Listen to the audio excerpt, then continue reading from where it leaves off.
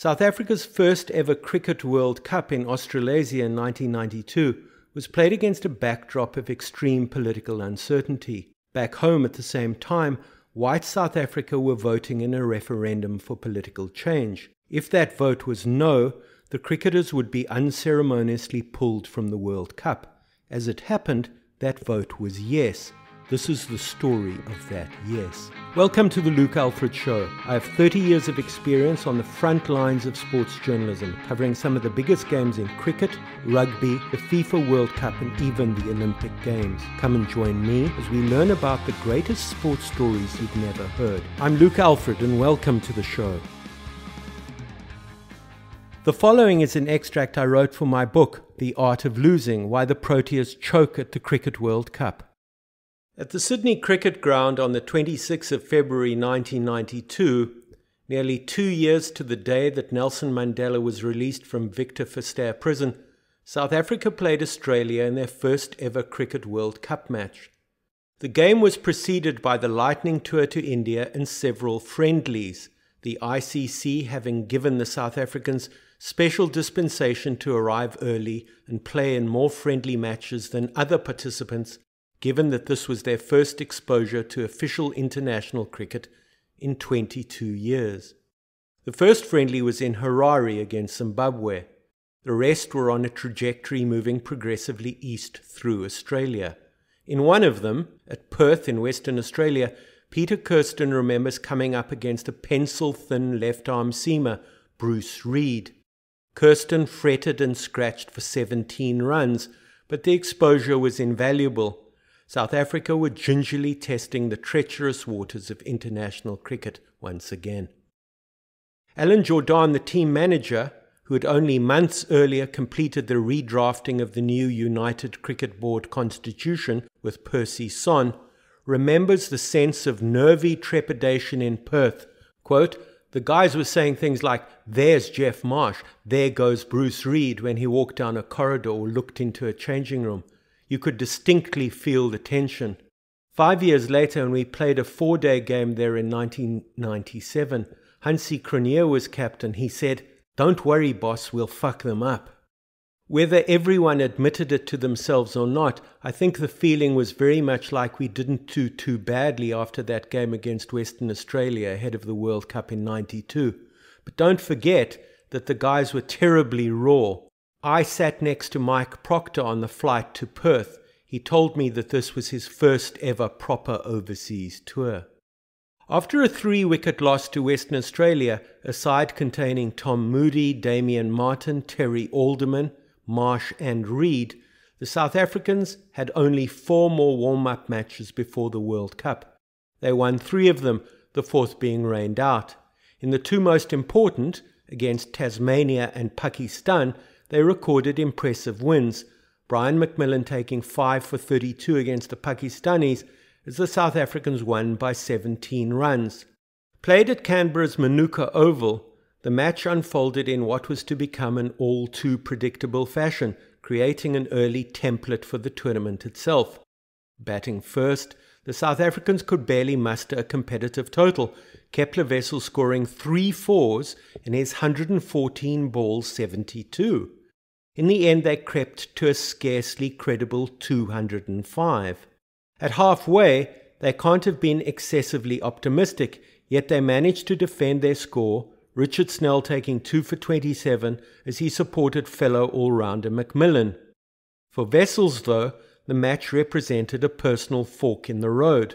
Although it was slow, he was happy with his innings, feeling it signalled that he was reaching a potentially rich vein of form.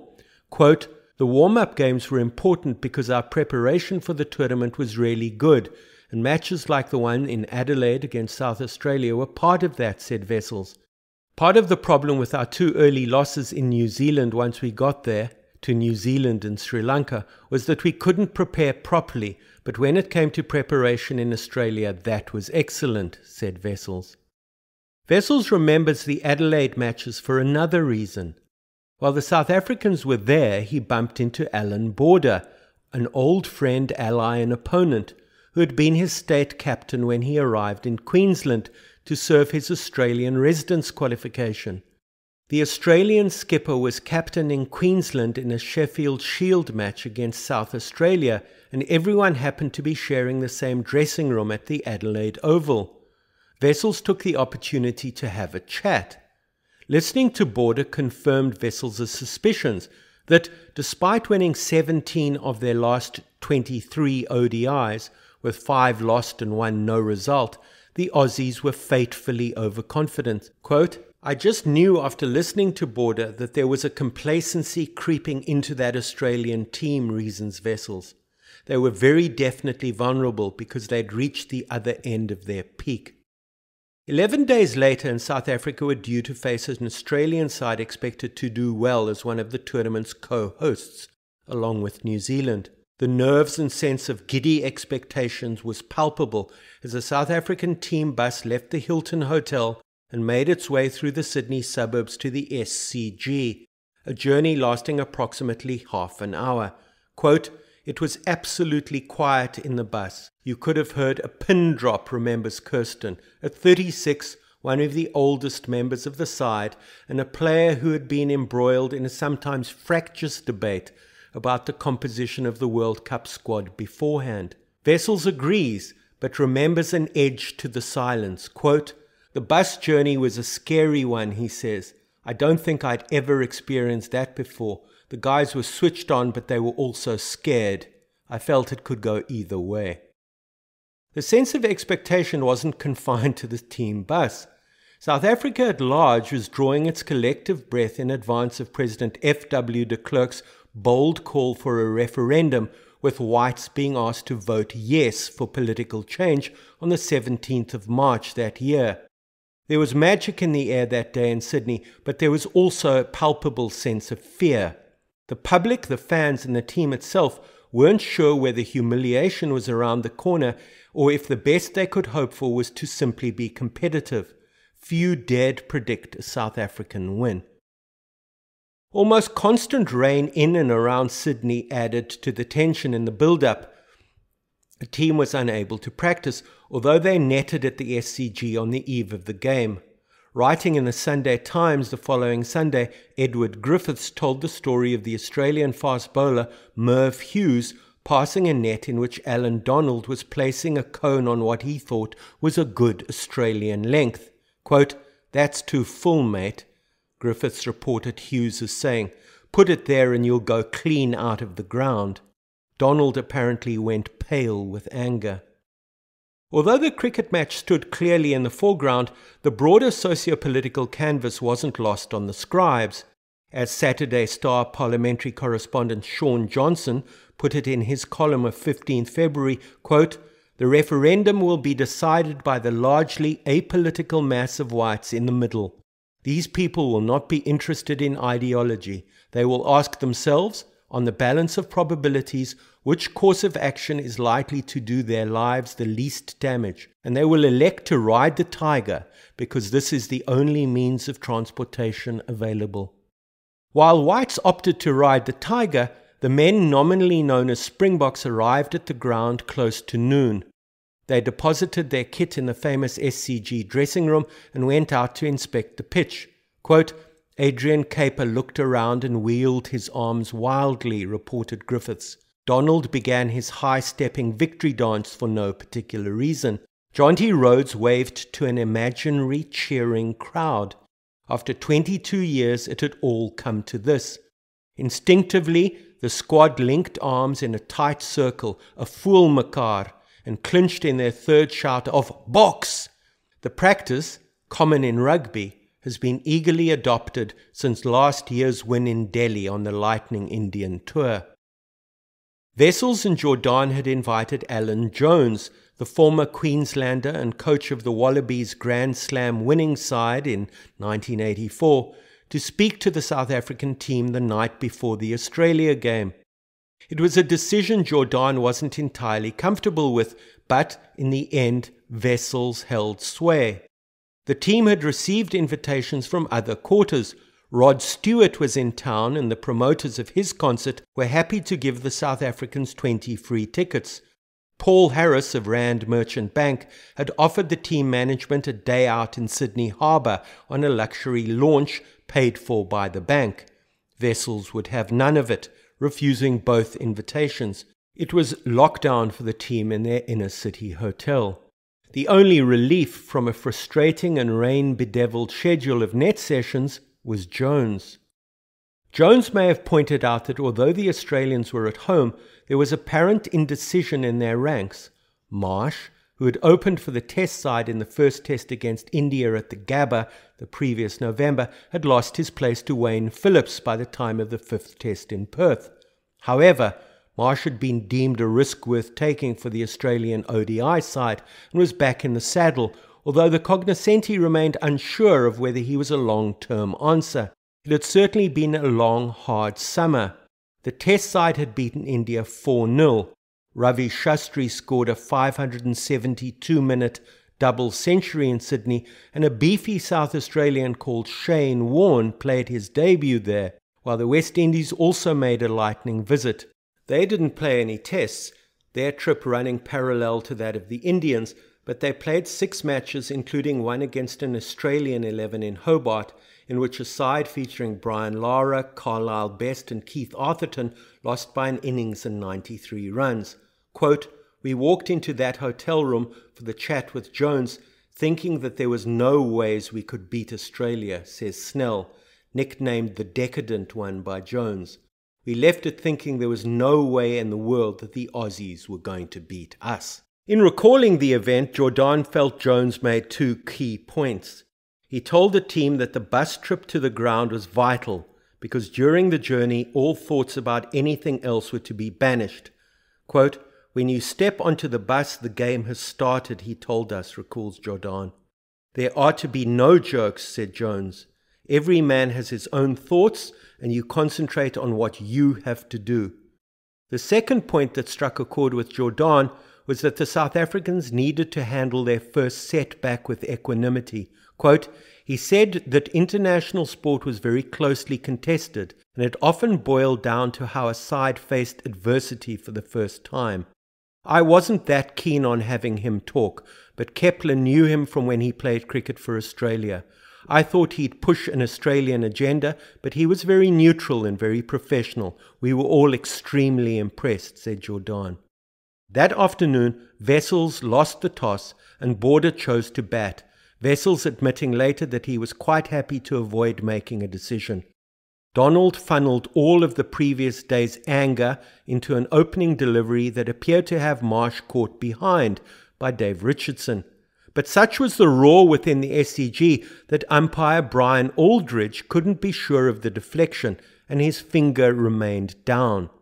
The moment Jones had warned about had arrived sooner than expected. Quote, "Our first setback arrived early," reports Wessels drolly, but the South Africans got on with it as Marsh and his opening partner David Boone rattled along to 42 without loss before Boone was run out. It was the highest Australian partnership of the match. Wickets rolled and tumbled, Caper burgling 2 in and over, including that of Border to a pinpoint swinging Yorker. It was the crucial wicket of the innings, according to Wessels, and Australia were bowled out for a paltry 170. The South Africans were halfway towards their first act of grand World Cup larceny. Wessels and Andrew Hudson opened the South African innings. They were appropriately watchful, sensing a fabulous victory in the making. Hudson drove Craig McDermott down the ground for 3. Wessels, bravely obdurate in that perennially crabby way of his, went about seizing the day. Kirsten joined him with a total on 74, Hudson having been bowled by Peter Taylor for 28 as he attempted to heave through the leg side. Slowly the two guided the innings into safe waters, then on to what increasingly seemed like an inevitable victory. Wessels' 81 not out was a knock of determined brilliance in the big Sydney ground.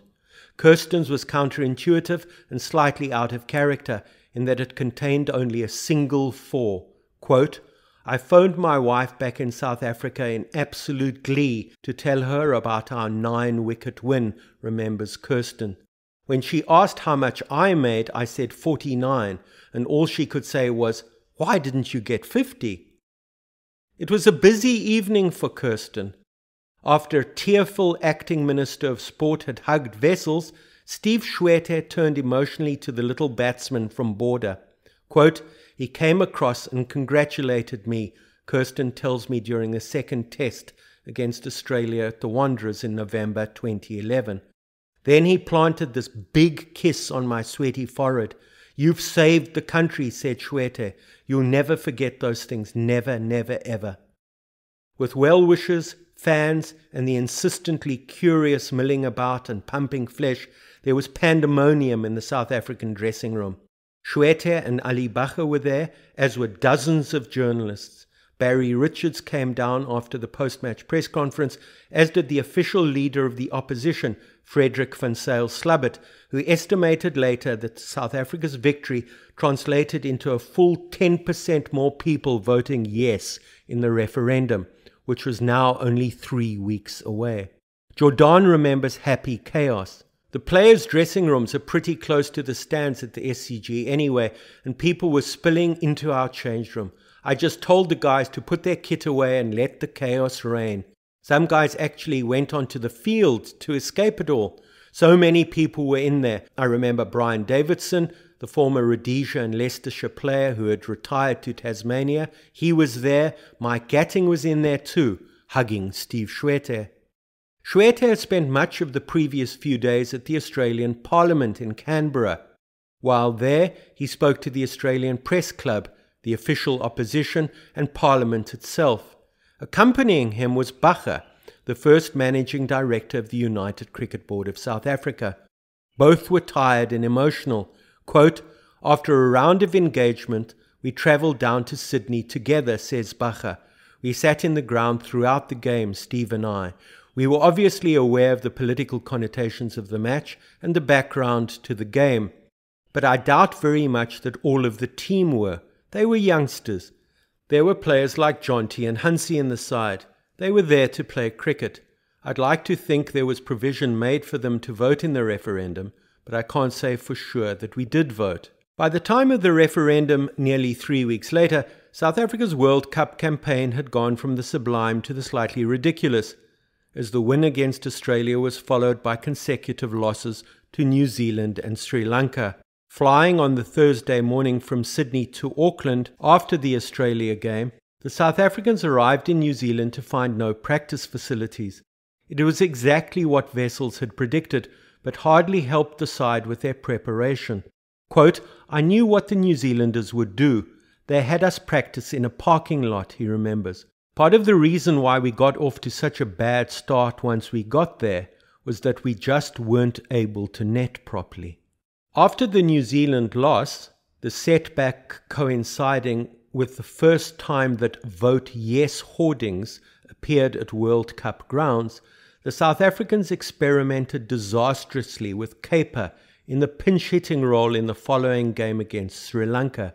They noted how the Kiwis had played relatively unconventional cricket against them in the previous match, opening the bowling with Dipak Patel, an off-spinner, and encouraging left-hander Mark Greatbatch, their burly opening batsman, to hit over the top early on in his innings.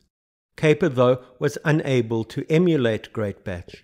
He scraped together 18 in 44 balls, and the experiment collapsed in quiet ignominy as South Africa lumbered to 195. Wessels taking until the 36th over to get the total to 114.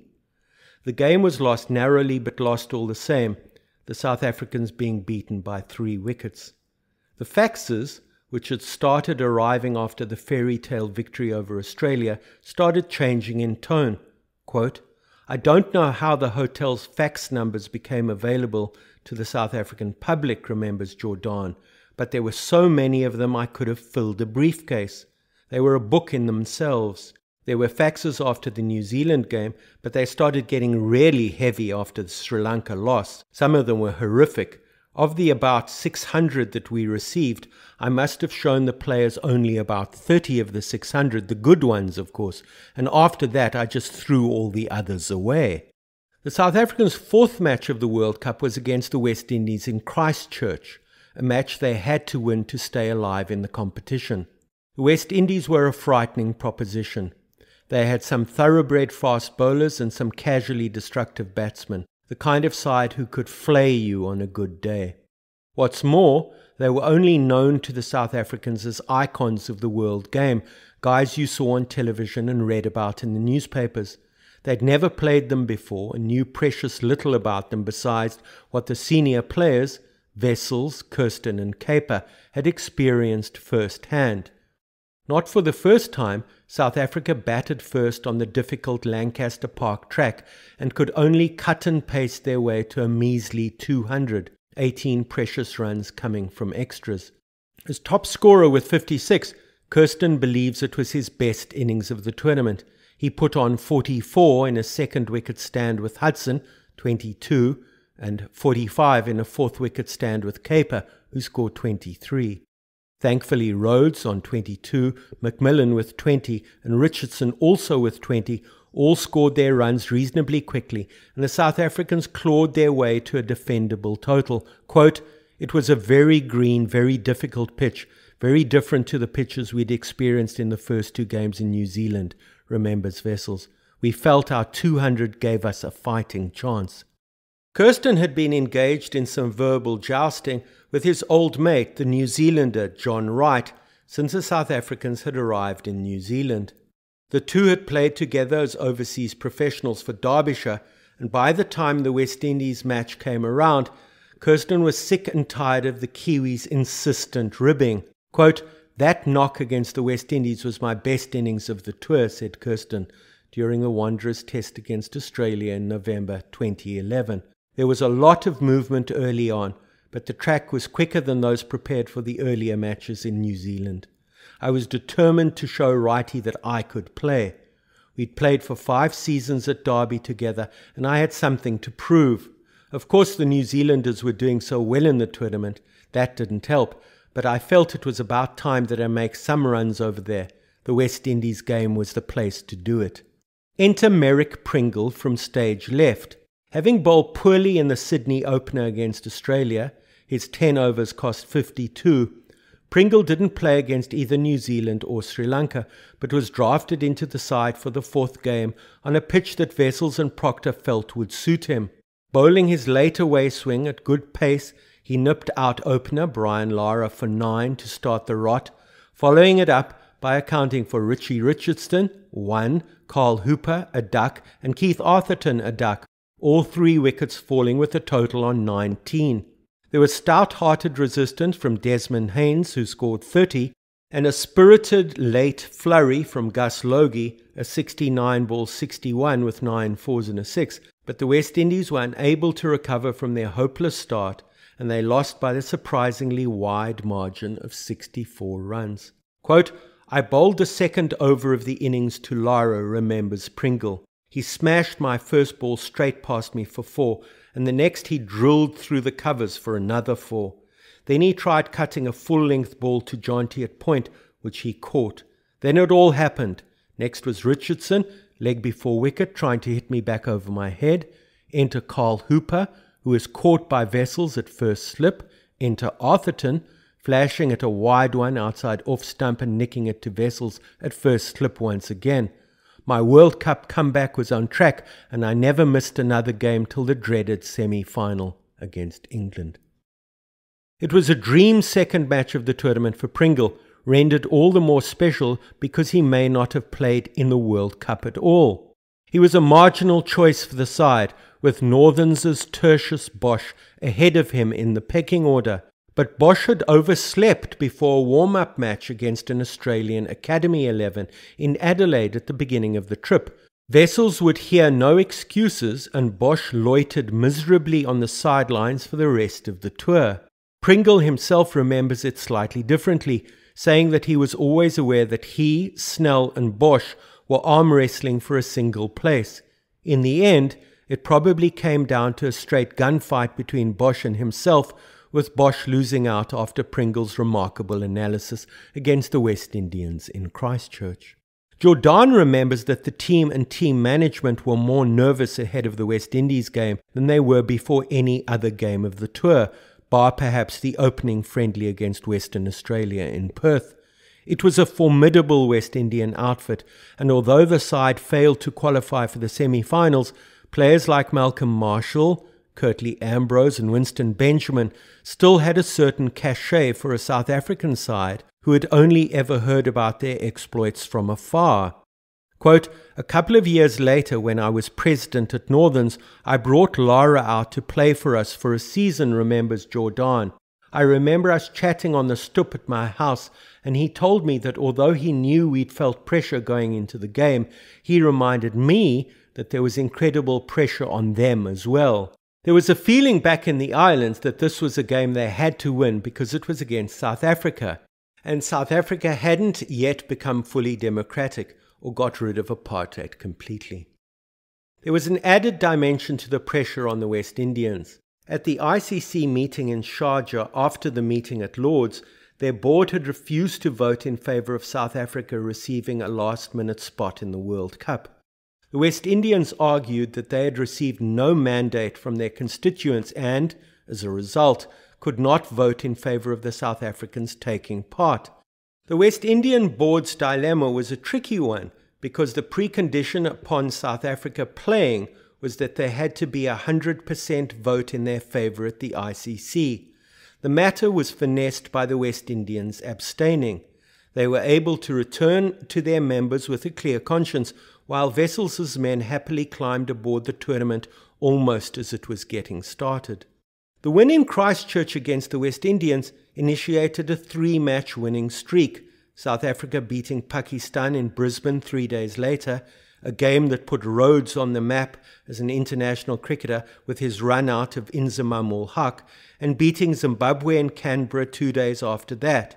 Provision was made for the South Africans to vote in the referendum at the South African Embassy in the Australian capital after the 7-wicket win against their northern neighbours. In the end, only Jordan and 3 players, Pringle, Caper and Snell, voted because in order to vote they needed to have both their passports and their identity documents with them. Quote, "It was a bit of a bum rule, to be honest," says Jordan. "It was more a fluke than anything else that the 4 of us actually voted anyway.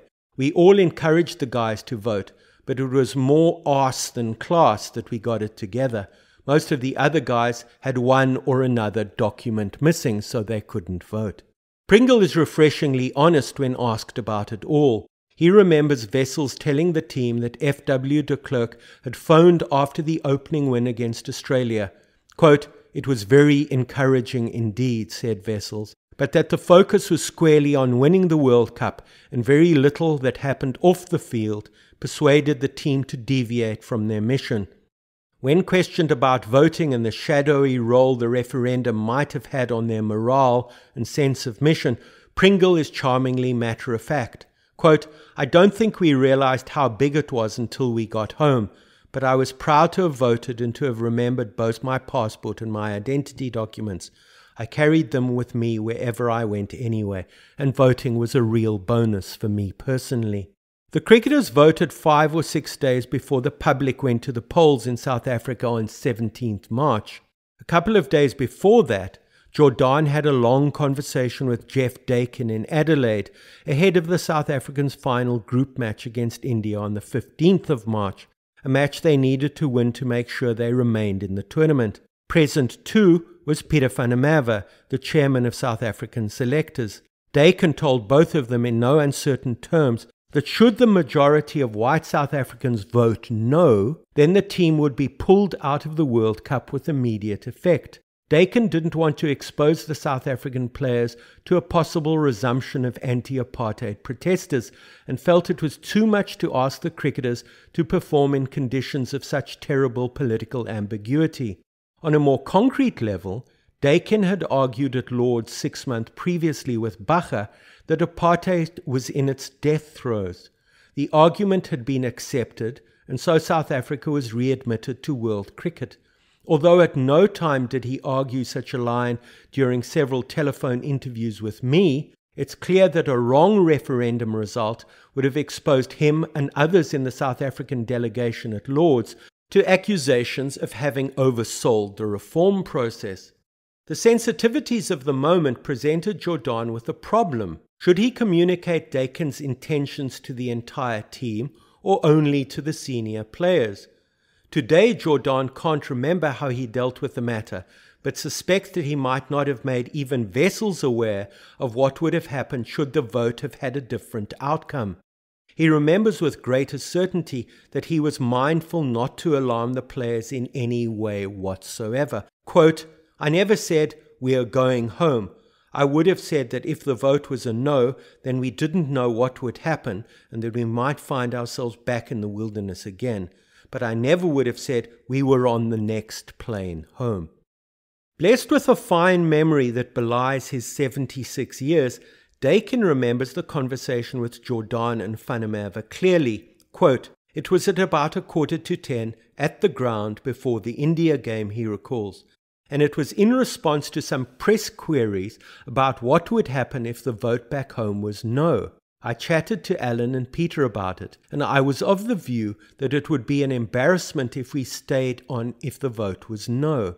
If the government refused to budge, I didn't want to expose the players and ourselves to the wrath of the media and the disappointment of the Australian fans. We would definitely have been coming home. Both of them agreed with me. At Lord's, we'd given the ICC an undertaking that apartheid was coming to an end. If that wasn't the case, we'd pull the team out of the World Cup in Australia and New Zealand."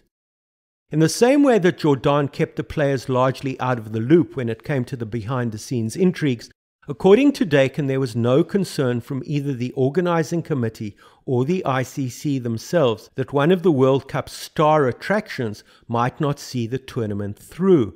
Quote, "The rest of the cricketing world was uninterested," said Dakin.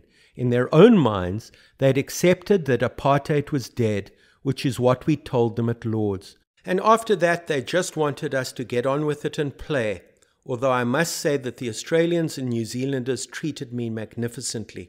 I was their guest and was allowed to bring my wife. We flew first class on Qantas and we stayed in the best hotels." The game against India in Adelaide was a nail-biter because South Africa needed to win it in order to qualify for a place in the semi-finals as one of the tournament's top 4 placed teams. To add to the drama, it rained for 3 hours beforehand and the game was reduced to 30 overs each, with South Africa batting second and chasing India's imposing 180 for 6. Although slightly expensive, Pringle was rewarded for his return to form by once again being asked to open the bowling. He removed the dangerous Mohammad Azharuddin for 79, and despite a swashbuckling 42 from Kapil Dev, the Indians might have felt that they were 10 to 15 runs shy of a match-winning target. Their attack was hardly the best in the tournament. Sachin Tendulkar, with his mixed bag of off-spinners and leggies, bowled 6 of the 30 overs, and it might have been the best from their point of view to have put the match out of reach early. With the South Africans knowing nothing of Dakin's insistence that they were to be brought home should the referendum result reveal that whites were disinclined to change, Wessels took a gamble. He sent the light-footed Kirsten out to open the innings with Hudson, a master stroke that proved inspirational as the two clipped along to forge an opening stand of 128. Quote, "When Kepler asked me to open, I accepted immediately," Kirsten tells me. "We started slowly. I think we only scored 15 runs off the first 5 overs, but after that it became easier." With Hudson's departure for an invaluable 53, there followed the dreaded mid-innings wobble, with Caper and Rhodes only managing 7 each, but Wessels, batting at 5 and Cronje batting at 6, were able to finish off the match with 5 balls to spare. Kirsten's 84 off 86 balls was a masterpiece. His gloriously fluent knock was the golden thread on which the team travelled to Melbourne and to their semi-final with England. Unlike the case with many of South Africa's other World Cup matches, there was a familiarity and shared history between England and South Africa. Pringle believes it sharpened the needle between the teams, adding a constantly bubbling subtext to the semi-final. Quote, "The England side consisted of Graham Gooch, who played as an overseas player for Western Province," he recalled. They also had Alan Lamb, who was an ex-South African, and Graham Hick, an ex-Zimbabwean, in their side. I just don't think that they wanted to lose to us in any way at all. Shared history or not, England had beaten South Africa by 3 wickets in their group game and, along with New Zealand, were the tournament's form team. South Africa knew they had reason to be wary. The semi-final was the biggest game of their lives thus far. Batting first, England tottered slightly with both Gooch, 2 and Ian Botham, 21, out by the time the total was on 39. But after Hick, batting at 4, was caught by Wessels at first slip off a no ball early in his innings, the balance of the match tilted in England's favour. Hick went on to make 83, while feisty cameos down the order from Dermot Reeve, 25 not out, Lamb, 19, and Chris Lewis, 18 not out, ensured England crashed through the 250-run barrier to post 252. Quote, "We just didn't bowl that well in the semi," Wessels tells me, stressing Hick's almost dismissal as a key moment in the match. Conceding 23 extras was also unhelpful. As well as 6 no balls, 9 wides were bowled. There were also 7 leg byes and a bye. Sensing the possibility of rain, Wessels remembered having a word with the SCG curator before the match started. The groundsman told him that at some point in the match it was going to rain for between 15 and 20 minutes. When this was, he couldn't say, but it would definitely rain before the match was over. It transpired in actual fact that it rained twice, once during England's innings and once during South Africa's fateful run chase. Both Wessels and Pringle confirmed that the rain during the England innings was significantly worse than it was when it rained later on, an anomaly that has always riled the South Africans. Quote, "When we were fielding, the rain was coming down harder than it was when we went off when we were batting," remembers Pringle. As a good captain, Wessels chatted to umpire Steve Randell after the first break, pointing out that should rain fall again, in the interests of fairness, the rain needed to be of equal strength to what it was the first time round if the teams were to troop off. Quote, "The moment we went off the second time, I knew we were gone," says Wessels, adding that he's subsequently been told that had the Duckworth-Lewis formula been in operation then, South Africa would have narrowly won by 3 runs, although he acknowledges that this hasn't been independently confirmed elsewhere. The Australian press, familiar with Sydney's bylaws, had no truck with the rain theory whatsoever. They maintained that what ate into the available time was that the South Africans' paltry overrate, a fact confirmed by John Bishop, who is covering the tour for the Maritzburg newspaper, the Natal Witness. Quote, "The loss was no more than the result of us bowling our overs so slowly. Neutrals and the Aussie press said that we deserved it," he remembers. There was no great rhythm to South Africa's chase, as the partnerships of 26 for the first wicket, 35 the second wicket, and 29 the third wicket indicate. Kirsten's wicket for 11 with the total on 90 was bad enough, but Capers' dismissal for 36 with the total on 131 was crucial, in that he would have given the South African innings the middle overs boost it so obviously needed. Quote, "Adrian batted at 4 and was just beginning to get going. He hit a 1-bounce 4 which landed just in front of me," remembers Jordan. "If he'd batted for just 1 or 2 more overs, we would have won that game against England. I remember it well because we were being entertained by the former Australian left-arm seamer Alan Davidson in his box, and I remember thinking that if Adrian could pull off one of those explosive innings we all knew he was capable of, then we would make it into the final." It was not to be. Although the target was revised by 1 run, the winning total coming down to 252 after England's best 43 overs were taken into account, a progressive loss of overs saw South Africa initially needing to score 22 runs from 13 balls, with McMillan at Richardson at the crease. With further time lost, the number of balls remaining was reduced yet again, and South Africa suddenly needed 22 runs off a single delivery.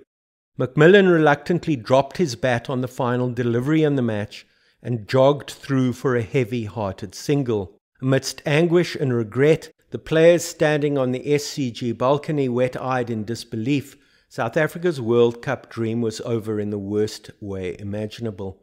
Quote, I had a bit of a calf problem in that game and was bowled out by Phil de Freitas cheaply, so it wasn't a happy night for me, recalls Kirsten. It all ended up being pretty anticlimactic. My feeling was that the man upstairs was saying, you just can't expect that much this soon. It was Kepler and Mike's idea to go on the lap of honour afterwards. That was a nice touch. Pringle was distraught on the night and his distress is still palpable. Quote, it was one of my worst memories ever. Had we gone through to the final, Pakistan would have had their backs against the wall because we beat them in a warm-up game and then we beat them in Brisbane with a famous jaunty run-out. I really, really believe we would have won the World Cup if it was not for that silly system where we lost all those balls. Having said this, it was an awesome experience to play against the world's best cricketers for the first time, and I will never forget that. Despite the inconsistency surrounding South Africa's semi-final loss to England, Wessels believes that it was a remarkably successful tournament when one takes their naivety and comparative rawness into account. Quote, we prepared incredibly well, he tells me, during the first test against Sri Lanka at Centurion in December 2011. We played as well as we could have played. There was no real preparation in New Zealand. That was a problem. But the 92 World Cup was the one World Cup that was a success for us as a country. The side's greenness was such that Jordan remembers a 2-hour bus trip from Sydney to Bowral, Don Bradman's hometown, to play a limited-over pre-tournament friendly. Rain sluicing across New South Wales meant that the match was eventually abandoned, but the trip was undertaken anyway. The South Africans were looking forward to reacquainting themselves with an old South African great, Barry Richards, and meeting a happening young Australian quick by the name of Brett Lee. Quote, the luxury buses we travelled in all had video facilities, explains Jordan, and it was my job to find videos of the players we were going to be playing against, to find out if they were left or right-handers. We literally didn't know a thing. Okay, there was a player here and there that we'd had experience of, but by and large the guys didn't know very much about the opposition at all. Wessels was the linchpin in the South African system. His selection as captain a vindication of Van der Merwe and his co-selector's decision to appoint him instead of Rice.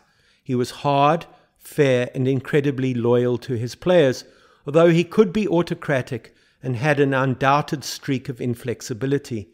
Still, he would argue that he implied the same harshly puritanical standards to himself that he applied to his players. He was fabulously fit, watched his diet like a hawk, and had regular vitamin B12 injections and consumed Epsom salts religiously. Indeed, his definition of letting his hair down was to order a toasted sandwich and an orange juice from room service, as he did after the opening 9-wicket win against Australia. But, like everyone, Wessels had his blind spots.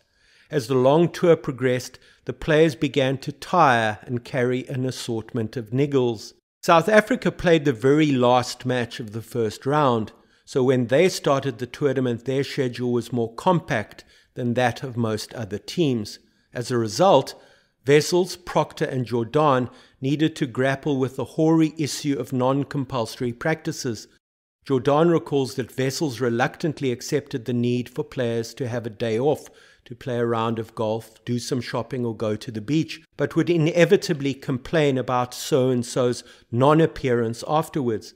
Quote, it was one of our traditions to have a team meal together on the eve of the match, says Jordan. When we arrived in Auckland, some of the Muslim guys, Omar Henry, Faik Davids and Yassin Beg, the latter two on tour for the experience alone, asked to be excused because they had found a halal restaurant nearby, the first they'd seen on tour so far. Kepler, Mike and I spoke about it, and we agreed to let them go. Kepler must have had second thoughts, because afterwards he really came down hard on them. Perhaps a little surprisingly, given his commitment to the Protestant work ethic, Wessels was opposed to a curfew, and after hours the players came and went as they pleased. Girlfriends and wives were not allowed on tour though, the feeling being that they would be an unwelcome diversion. While team management tried to ration the social demands, Jordan spoke regularly on tour and Dakin, who was there for the second half of the tournament, gave occasional brilliant speeches. Honouring a fair number of engagements remained a public relations necessity. There were also political demands, sometimes from unexpected quarters, such as an anti-apartheid protester Alan Minto's surprising appearance at Auckland Airport when the South Africans flew into New Zealand for the first time. Quote, "As we were flying out of Sydney, I bumped into Donald Woods at Sydney Airport," recalls Jordaan. Donald Woods being the newspaper editor of the East London Daily Dispatch and a man who wrote a biography on Steve Biko.